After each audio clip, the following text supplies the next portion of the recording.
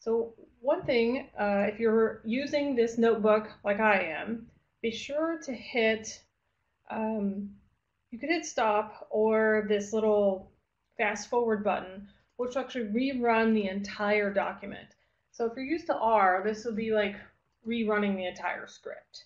Just to make sure you have everything open, it's active, currently being used in your environment.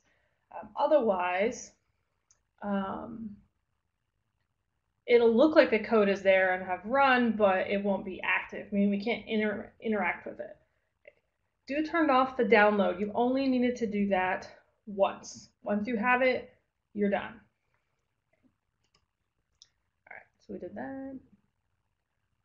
And so we imported several different text pieces by telling it to open the book part of the package. And so we've got these texts already preloaded, and later we'll talk about how you pull in corpora. That's a different chapter. But we're going to start with some basics, and this also hopefully ease you into Python if you're not familiar.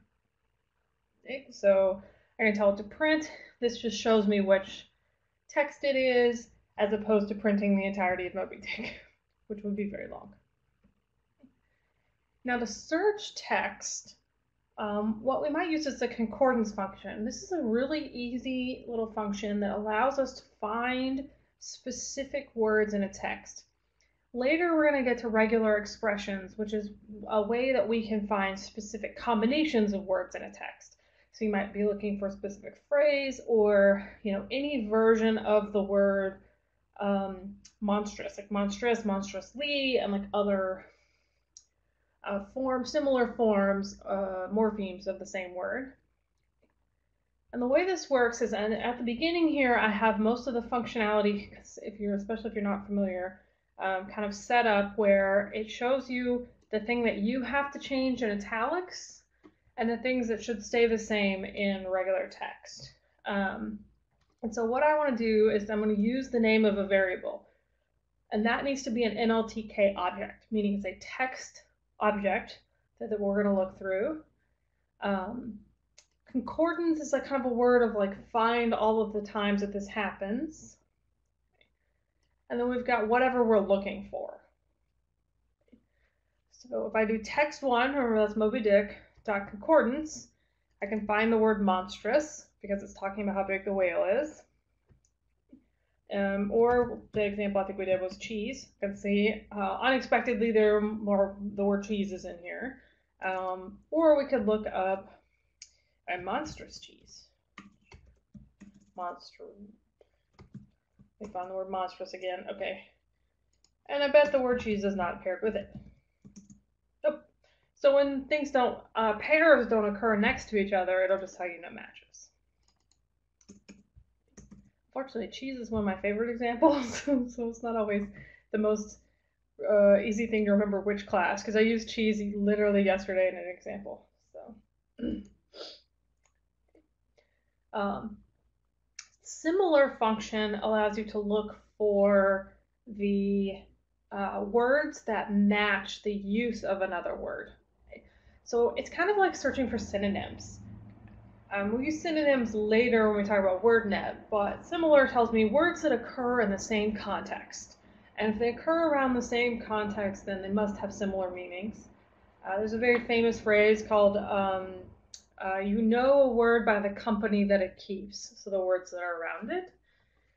And so if we look up the text of the similar words to monstrous and Moby Dick, we get a couple of strange words like Christian here.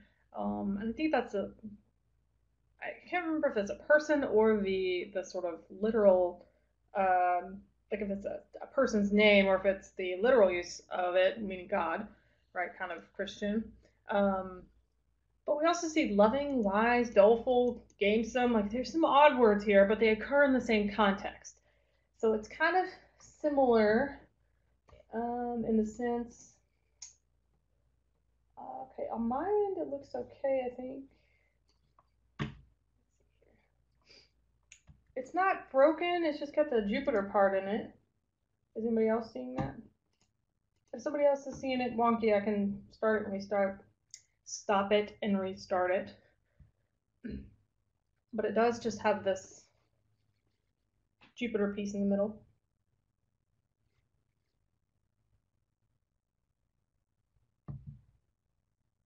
Today's going to be our comedy of errors day. Okay, sure, I can, I think the only solution is to hit stop, do a little dance, try again, hit share. I mean, it looks the same to me, but hopefully that's fixed for you guys. Lost the mouse. Okay, I'm just going to put the comments over here so I don't have to look down. Okay. All right, if I look for words that are similar to monstrous in text number 2, now text number 2, sense and sensibility, I see actually like happy words, right? Good, heartily, great, extremely, remarkably. And so what we see is a difference in their usages. Okay?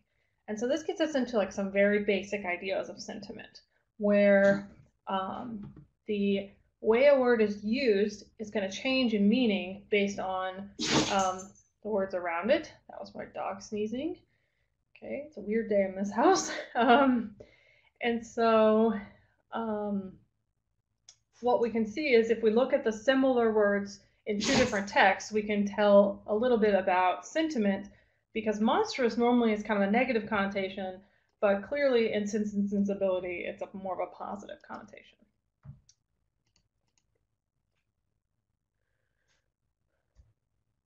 Yes, wait till chapter 3.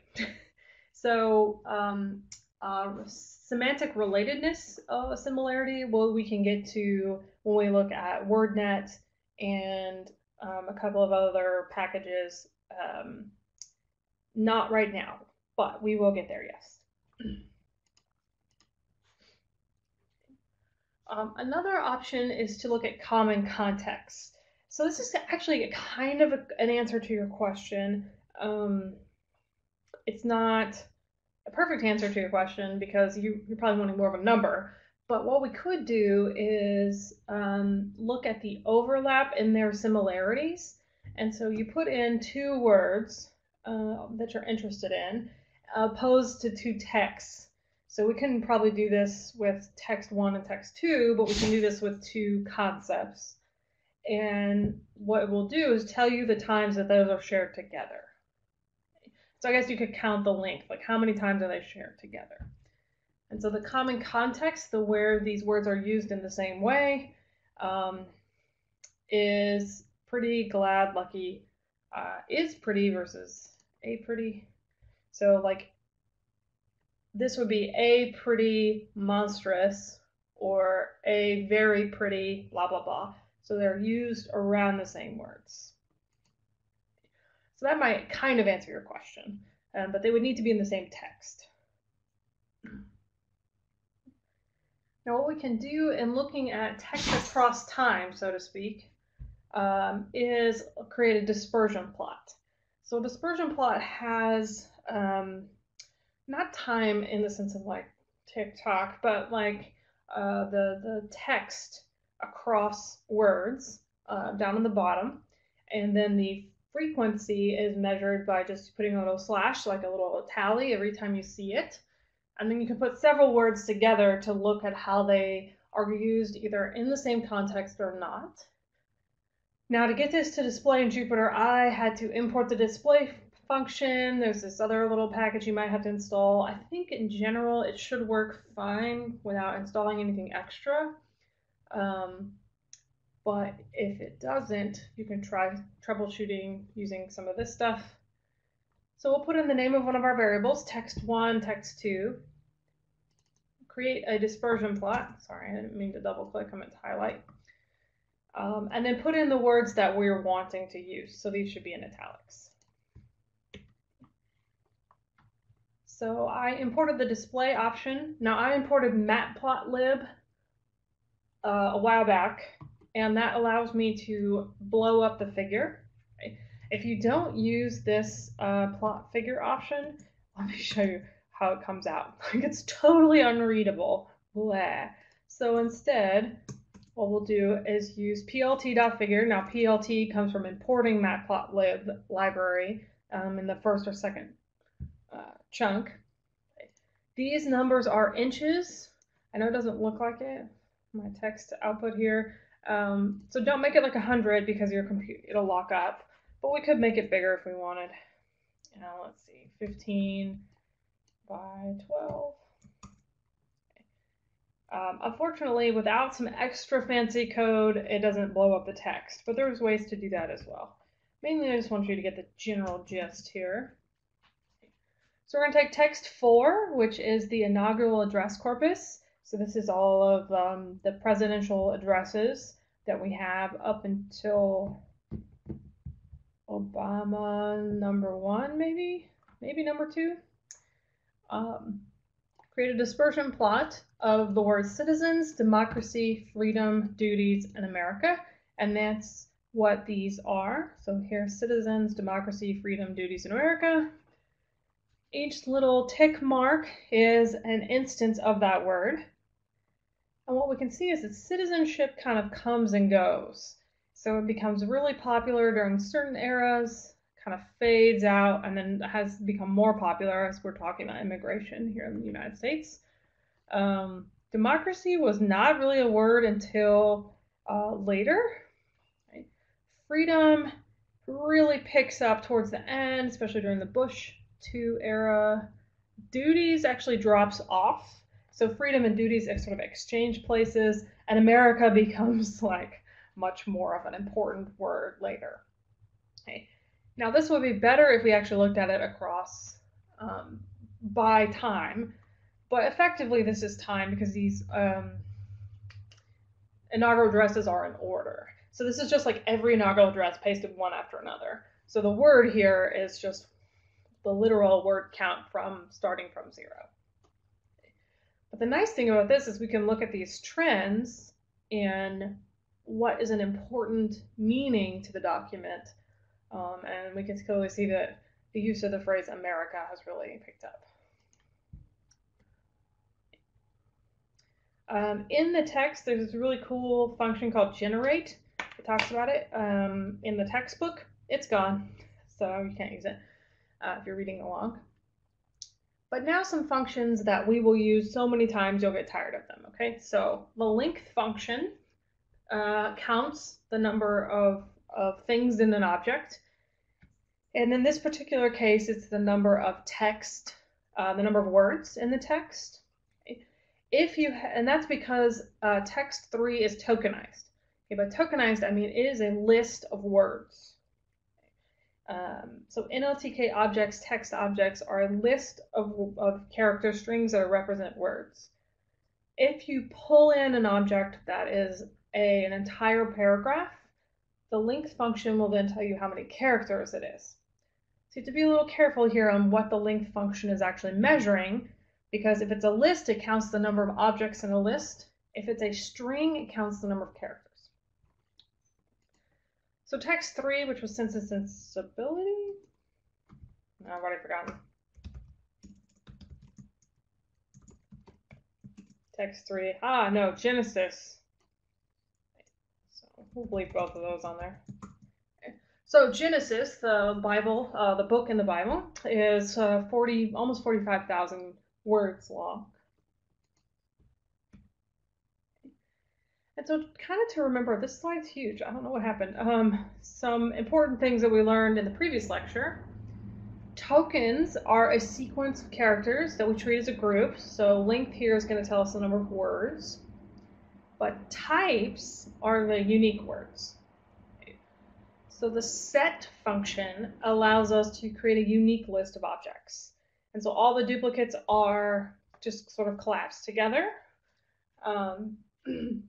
And one thing we might have to deal with later when we talk about text processing, when we look at how we actually create these tokenized lists, is punctuation. So we're going to kind of deal with punctuation, because if it's treating a word that has a period as a different than the word that doesn't have the period, that's obviously not appropriate.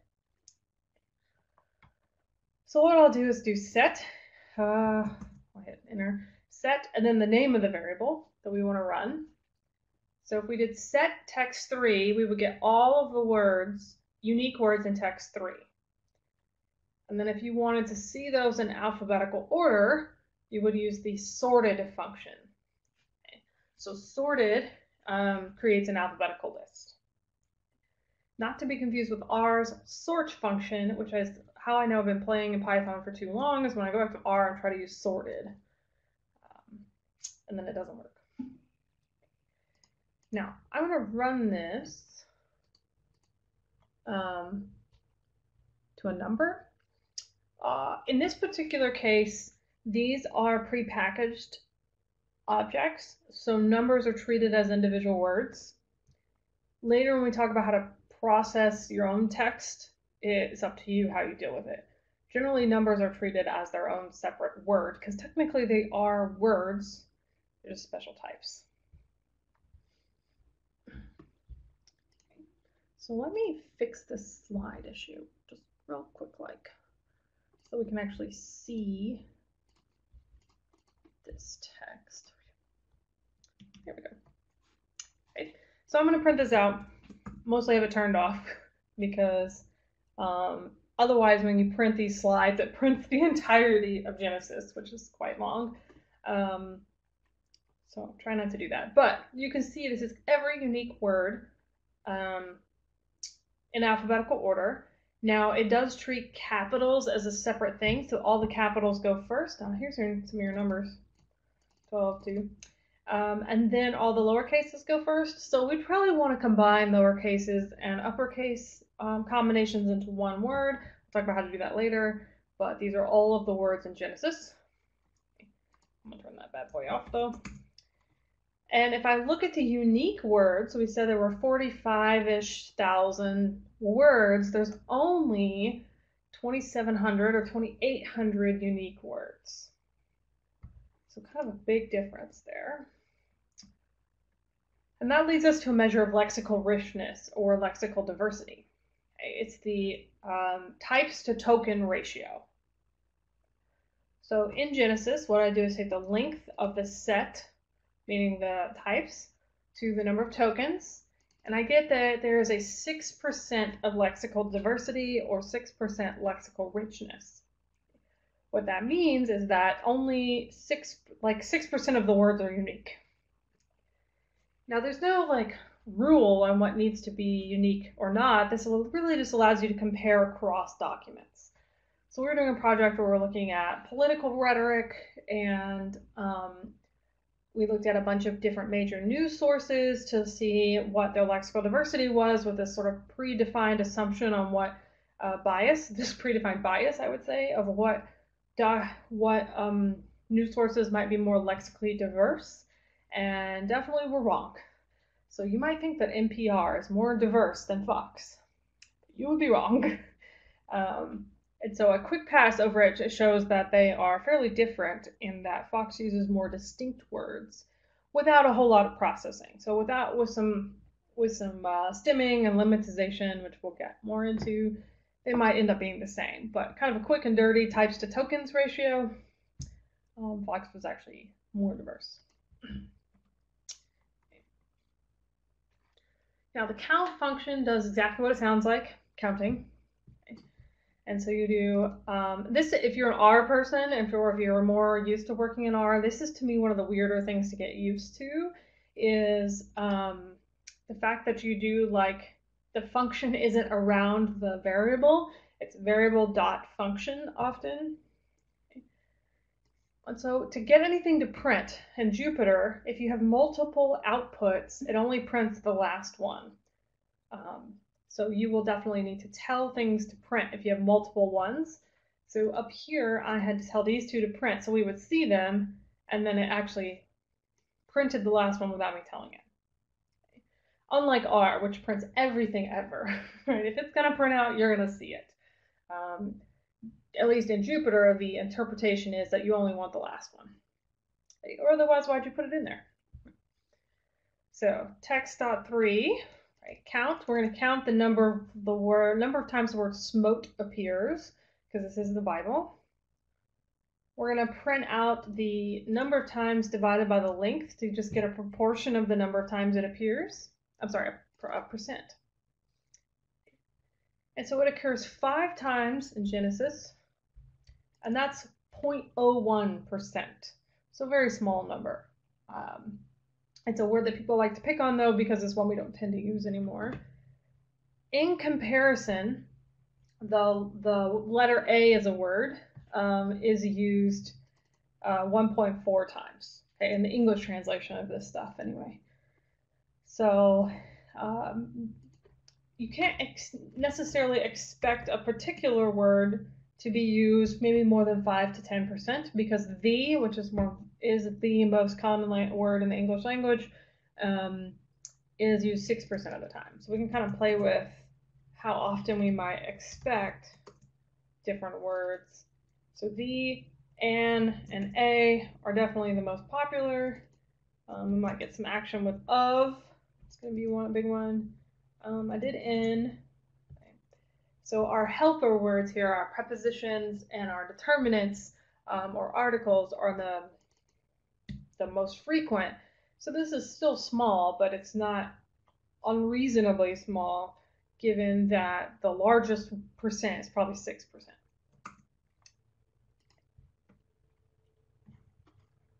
All right. So if we want to calculate a long list, so lots of different words, instead of me just sitting there like looping over them one at a time, we could write our own function. Okay. So when we're writing our own functions, which we'll do a lot this year, you use def, D-E-F, for define.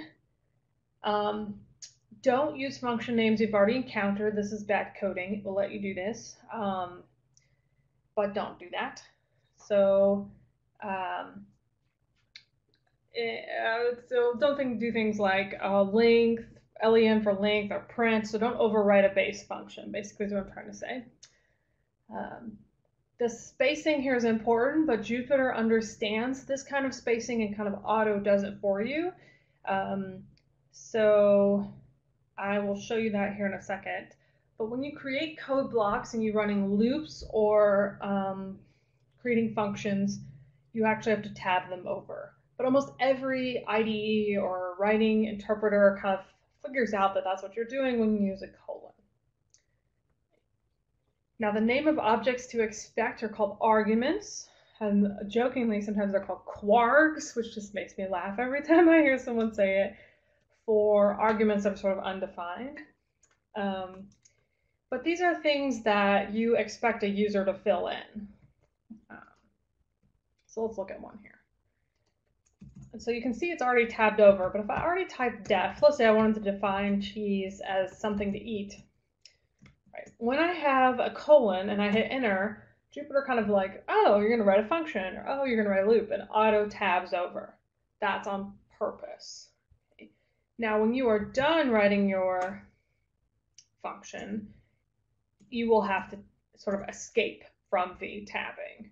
So let's say I just wanted to return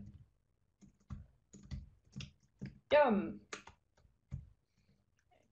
And so I could define this function and then I could use it.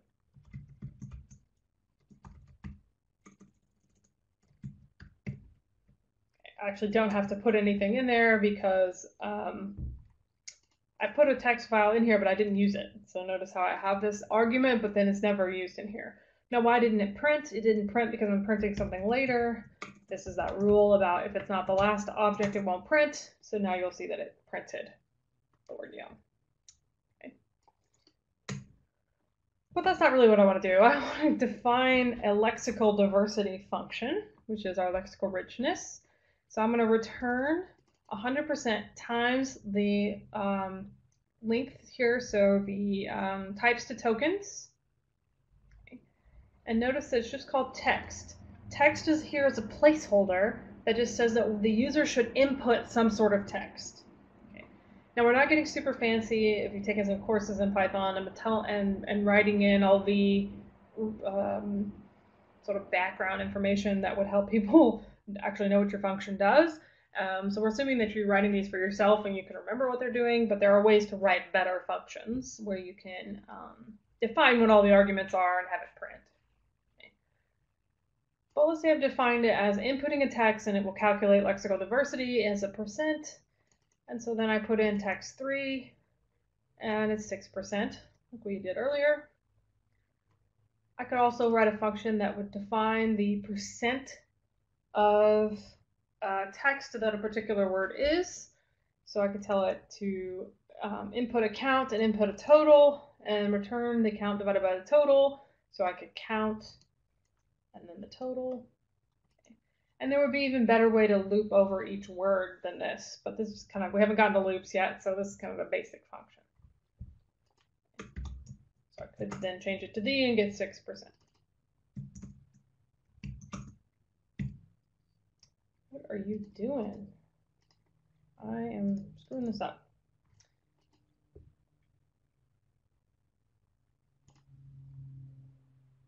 Go away. I just was trying to type the letter A. I don't know what combination of values I hit that made it angry. There we go. So let's talk a little bit what was this about? Oh, applying all of it at once. So let's say I made an example list. Okay, so this is a list. The square brackets indicate that it's a list of objects. So I've just got some text here. I can print that out. I can print sentence 1. Sentence 1 is sentence 1 of Moby Dick. I can calculate the length of sentence 1. It's got 4 words. Okay, I can calculate the length of my example as well. It also has 4 words. It didn't change because they're the same. Then I can print the lexical diversity of sentence 1, which is 100% because it's 4 unique words.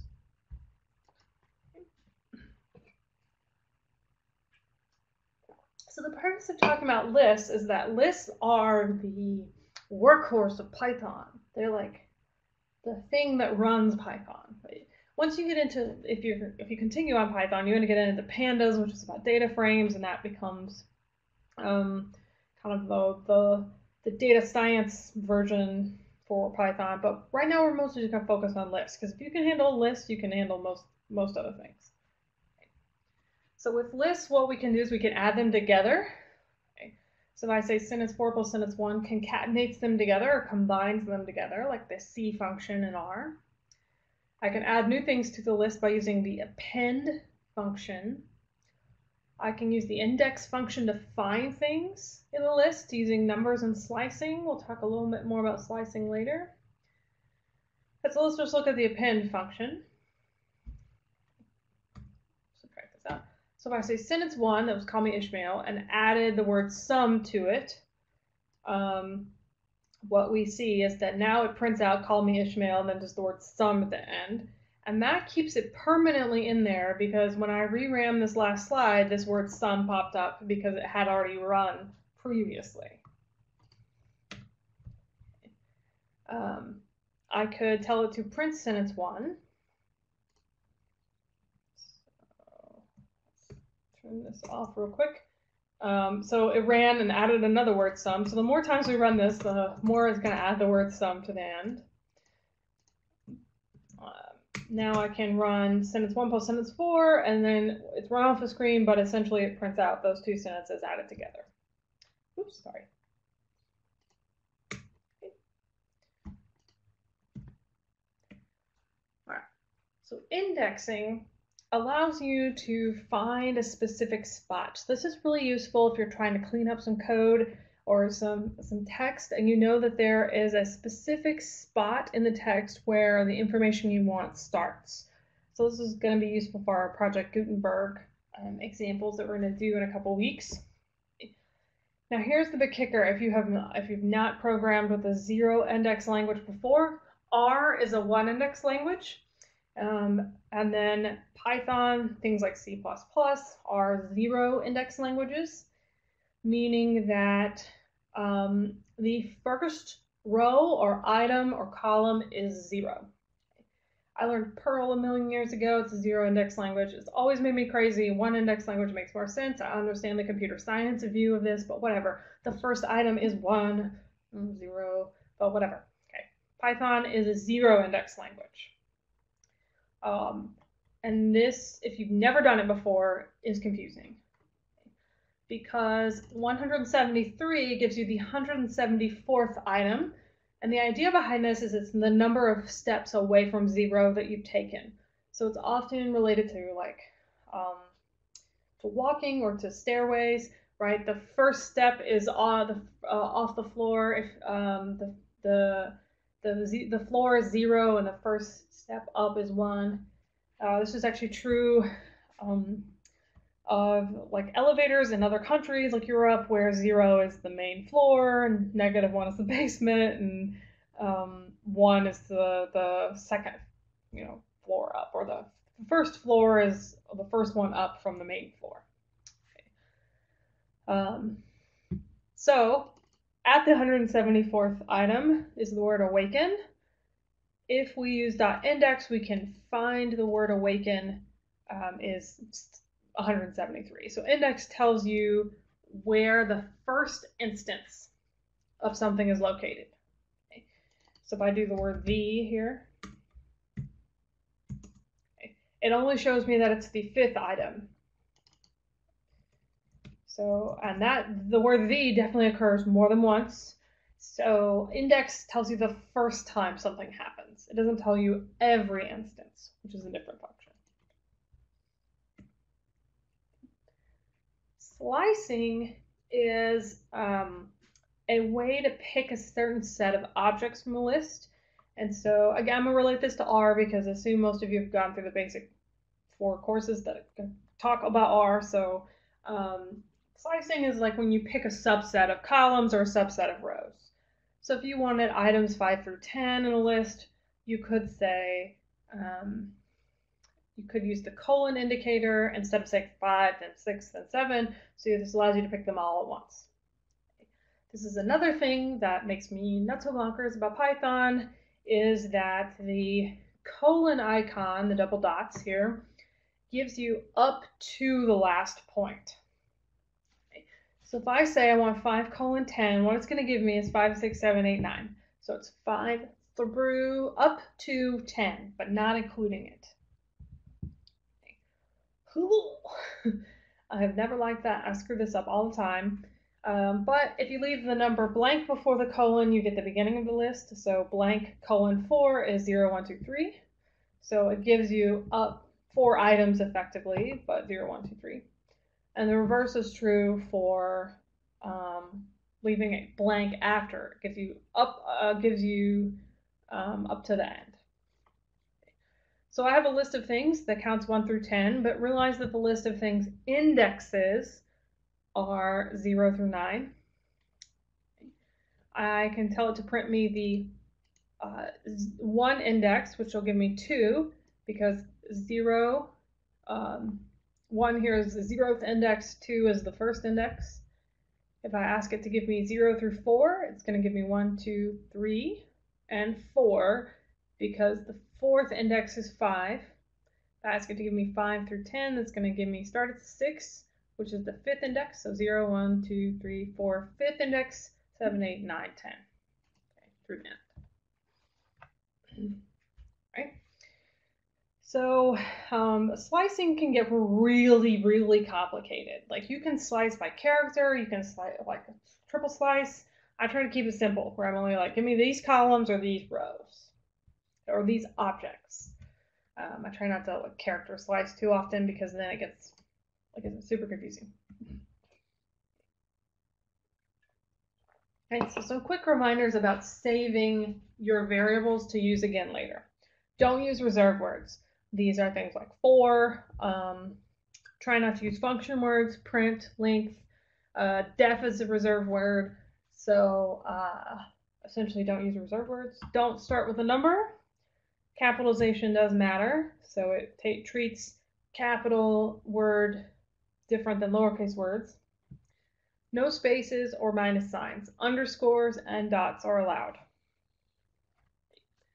So everything we've done so far has been a list of character strings, but we can work with number strings, and we can add or multiply or slice them and go nuts.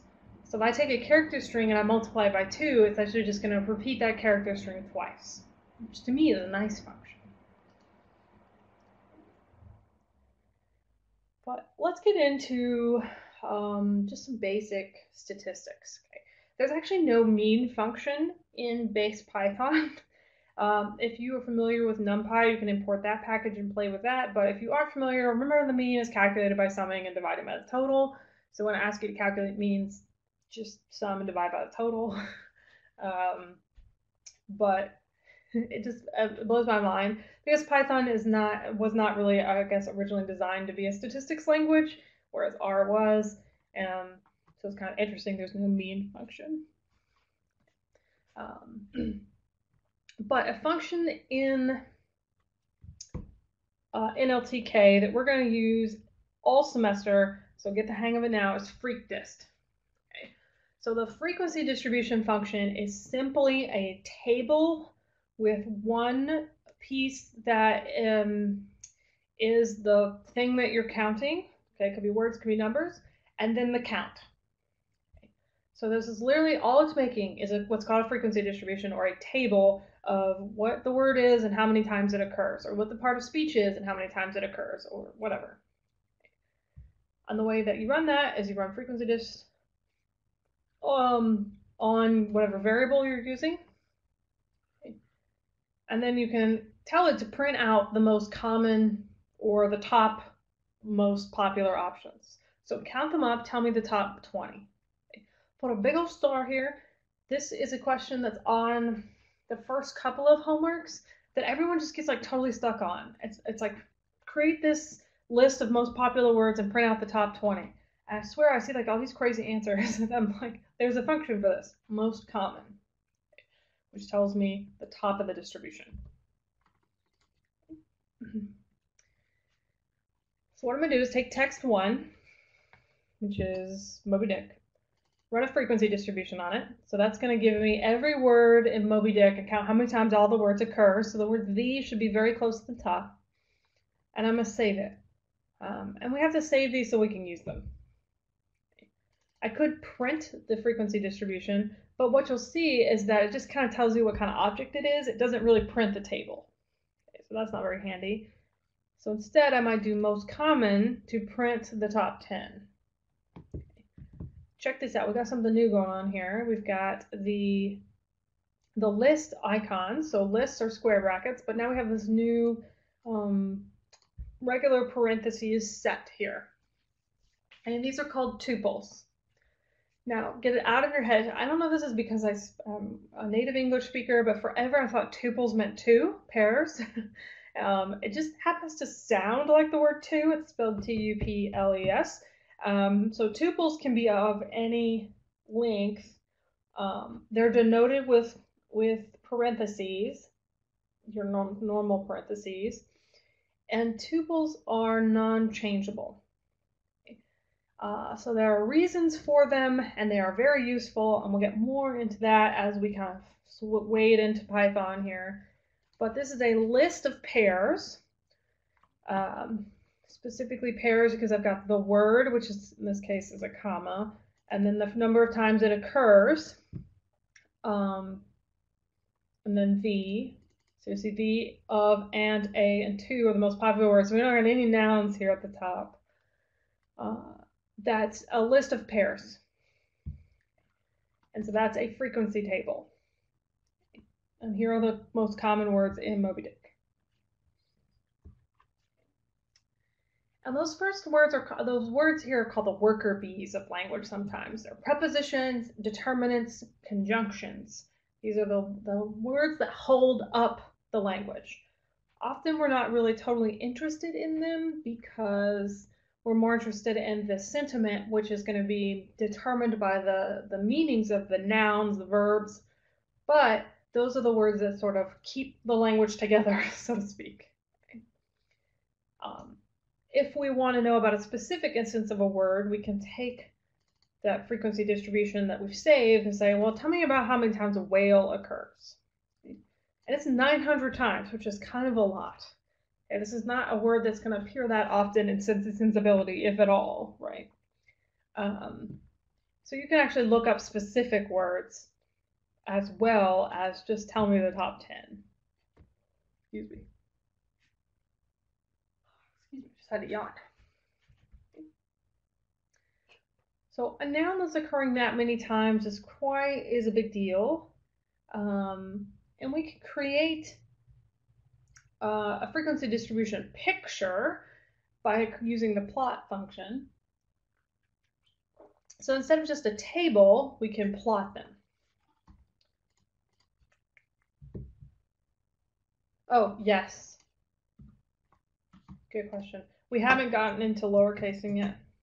So it actually is occurring over 1,000 times. And it would be better if we first lowercased it and then made the frequency distribution, but we haven't gotten to loops yet. So kind of trying to do one little Python piece at a time. But great question. So back to the plot function. The plot function it's not meant to be a histogram function because here we're talking about word frequencies and not like word distributions. But we could also use this to make histograms.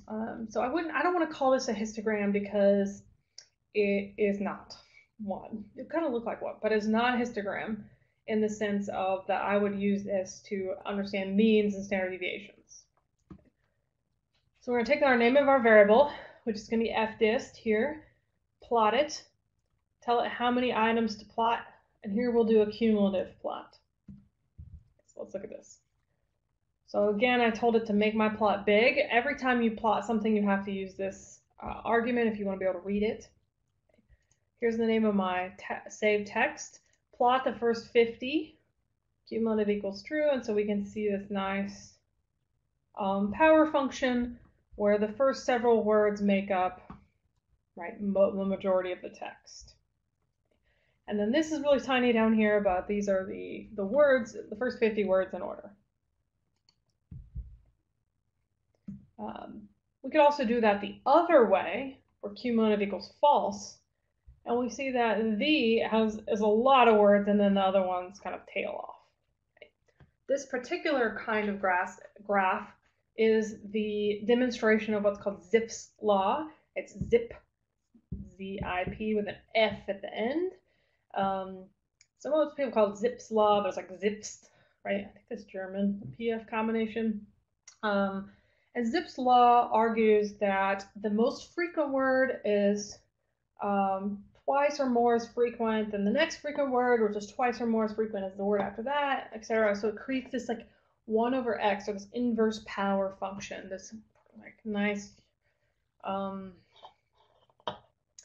L-shaped function, right? And Zipf's law is used for just frequencies in language, and that is almost always true where you calculate the most frequent words, and they're going to be way more frequent than the next word, which is more frequent, twice as frequent as the next one, etc.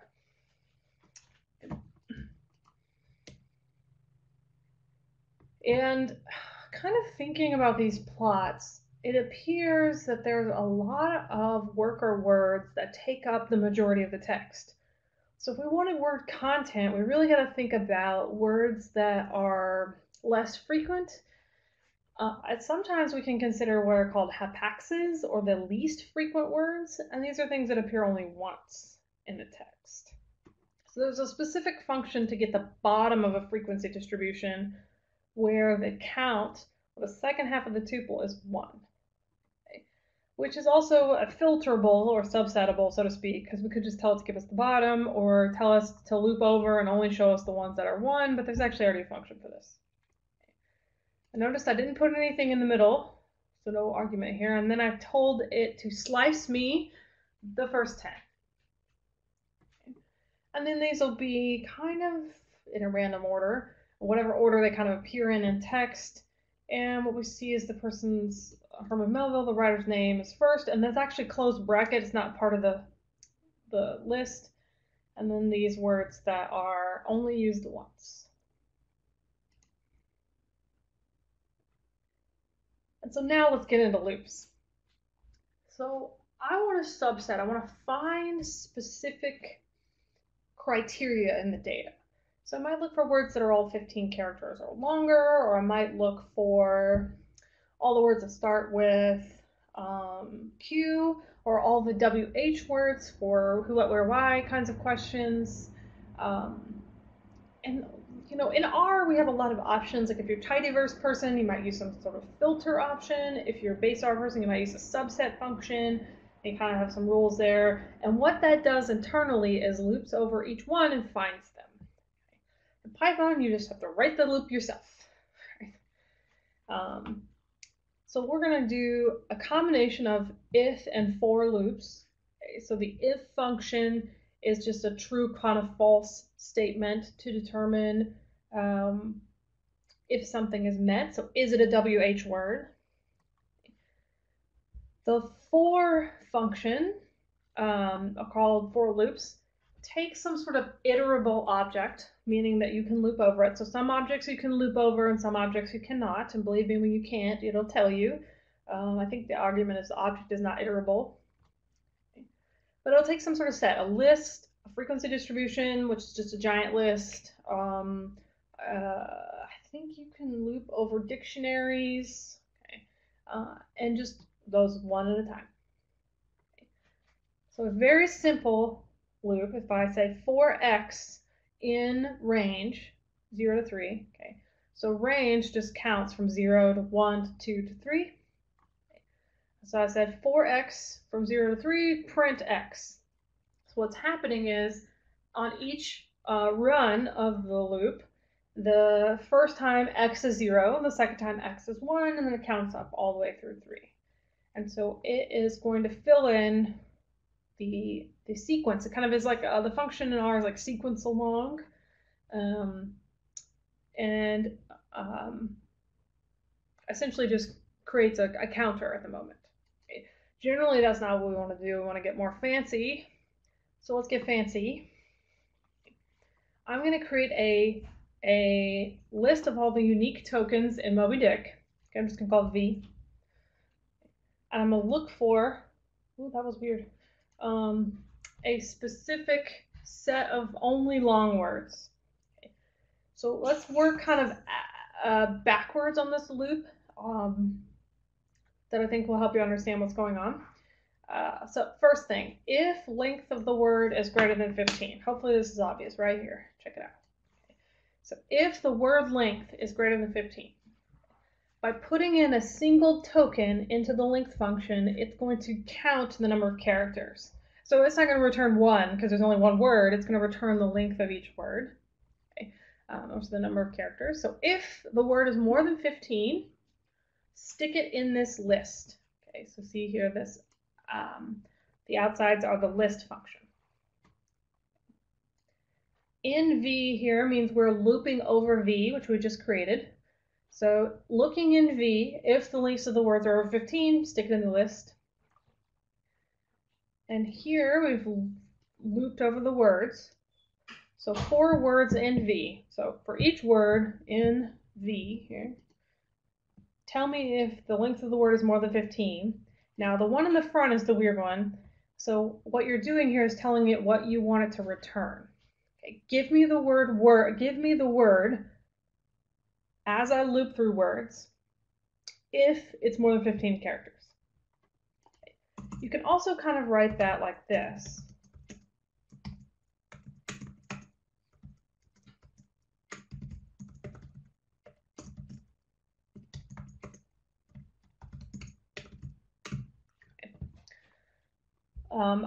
I personally like this indented options because to me this makes sense. So looping over the words, if it's more than 15 characters, return it.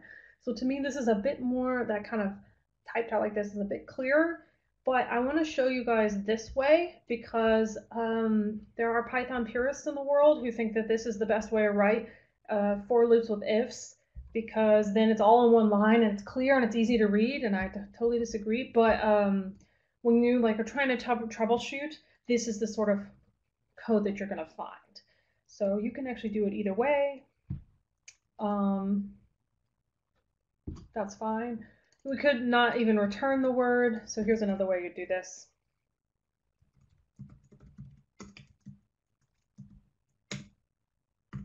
Okay, I would start an empty list. And then what I would do is add, so append, go back to the function we used a minute ago,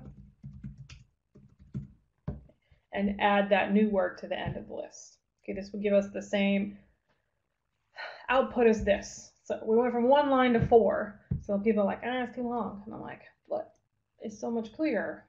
Okay. I'll leave that in there. But what this does is it loops over all these words and gives us all the long words, and then I sorted them, and now we can see all the 15 character or more words in Moby Dick, which is quite a more than a few. Okay. This is another way to do that.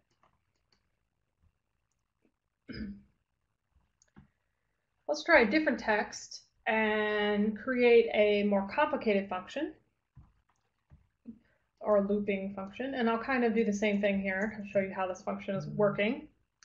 I can create a frequency distribution of text 5. Text 5 is a chat corpus, and then what we're doing here is we're just going to tell it to print, so we're not even going to save it. So we're going to do W for W in set 5 if the length is greater than 7 and the frequency distribution is more than 7. Okay. So what we're going to do is basically looping over words in the set of words from text 5. Only give me the word back if the length of the word is greater than 7. We can use and here, or we could say then if the length, the frequency of that particular word is greater than 7, print that word out. Okay. Now this particular function won't sort anything. Here I have them sorted, but this is the same code. So it's looping over the words in the set of words in text 5. If the length of that word is longer than 7 and its frequency is at least 7, so check out this frequency thing, then give us the word back. What we should see, outside function, why you gotta be rude? It should have worked. Return outside function. Oh, is it not return? It's print. I'm sorry, it's print. There we go. We'll see the same output. Let me fix that. Where did I do the other one? Oh, I appended, so it's okay. Sorry. Print, not return. This is not a function. So these two give us the same answer. Okay. And I'm okay with you using either one. I'm just telling you when you go to search or look up how do I find all the 7-letter words, you'll see this kind of code. I'm not a Python purist. Code that is your own, right? Don't copy code from other people directly and not edit it. Okay. And by edit it, I mean don't just change the names of the variables, like edit the code. These two give you the same answer. All right. Getting into now working with the text rather than just some basic descriptives. Let's look at collocations and bigrams. So collocations are sequence of words that occur together frequently. Sometimes they're called collexemes. Sometimes they're just called bigrams when we mean 2, or n-grams, meaning unigram is 1, bigram is 2, trigram is 3, etc. So something like peanut butter is a bigram. The bigram function allows us to take a text and turn it all into bigrams.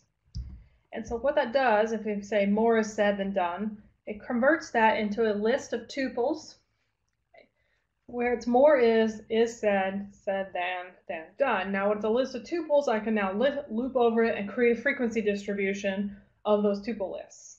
Okay.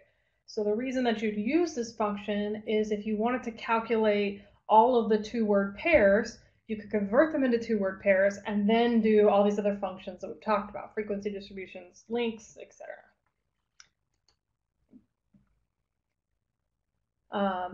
And to do that, we could, sorry, I just said this. The collocations function actually will show us the most frequent bigrams, so we don't even have to like reinvent the wheel and create these loops. We could just say, give us the collocations. Okay. You can also tell it the number of collocations you want to print, as well as the window size, although I can't get window size to work correctly, so I'm not sure that that function works quite right. Okay. So I could tell it text4 give me the most popular collocations, and so the answer is United States, fellow citizens. This is the inaugural address corpus. All right. You can also tell it to print a blank space. I'm going to do something real quick. I'm going to make this a separate slide so we can see it a little better. There we go. This just gives me a blank space. If you want to understand what the function is doing, you can say help, and it will show you some of the options. So it says I could print 20, the window size default is 2, but I have tried this. Let's tell it num equals 10, window size equals 3, and it does nothing useful. Right? It still gives me 2 United States. So I don't know that window size actually works. Yep. Because, I've changed it to something other than 2, and it still only gives me 2. So, in theory, window size gives you more. In practice, I don't think it does. But also, too, here, it defaults to 20, so if you want to see more, you have to tell it, give me 100, that kind of thing. Oh, this was me proving to you that it doesn't work. So instead, maybe I want to do something different, and let's think about readability. So readability is a function of the length of the words in a document and the number of the length of the words, the number of words, and the number of sentences, and the sort of word to sentence ratio. Are they really long sentences or are they really short sentences? So starting somewhere simple, let's just think about word lengths, and let's look at a frequency distribution of word lengths. So this is going to kind of combine many things together. We could also think about the max frequency. And so let's start by creating a frequency distribution. Check it out. So we're doing our little loop again. For W in text 1, return or give me back the length of each word. Okay. And if I tell it to print that frequency distribution, I can see that 3-letter words here. Now this is actually a dictionary, but we're going to hold and not explain dictionaries until a couple weeks from now. But notice that this is like a curly brackets instead of a list. Okay. But what's in the frequency distribution says that the 3-letter words occur 50,000 times. 1-letter words occur 47,000 times. Okay. 4-letter words 42, etc. So this is counting the length of the words instead of the words themselves. And I can kind of make a cool set of plots, so I can print the most common. So the 10 most common lengths, 3, 1, 4, 2, 5, 6, blah, blah, blah. Okay. I can print the max.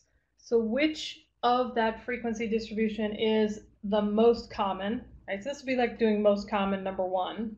Okay, so that's 3 here. I can tell it to print the frequency of 3, which is very low. Frequency, the third one, 1, 2, 0, 1, 2, 3. Okay, I'm not sure, actually, let me back up. Let's look at what frequency does. Frequency, the thing that you're looking for, actually. So it's telling me the probability here of the 3-letter option. So it's 20% of the text, almost. And then I can make a cool plot. Now the problem I have with this plot is it's actually graphing them in most common to least common order, but since these are numbers, it would probably be better to give us a nice histogram plot. But we can plot it. This would be a difficult plot to read because it's not in like numerical order. All right, then just a couple of more, I think this is like the end here, a couple more options that you can do, and I think these are probably best read actually looking at it in this format, because when you convert to Markdown it loses some of the spacing. So some other things that I can do in my if function, so I can do less than or equal to, check out equal to, it's two equal signs, because we're not setting something equal to 4, we're checking if it's equal to 4, so this is like using double question marks effectively. Not equal to, greater and greater than equal to. Down here is our bigger list of, oh, that gets way too tiny. Okay. Options, so we can do starts with, so does it start with the letter T, ends with, okay. Is this substring in the other substring, so I can say is cheese in Cheese Whiz, that sort of thing. Here's our lowercase. This is a question though. Is lower, is upper, is alphanumeric, is digit, is title. So all of these are ways to ask questions to put into our if functions. When we get into some of the later chapters, we'll talk about manipulating the text itself. So creating lowercase and uppercase to convert them all to the same style before we start working with the text.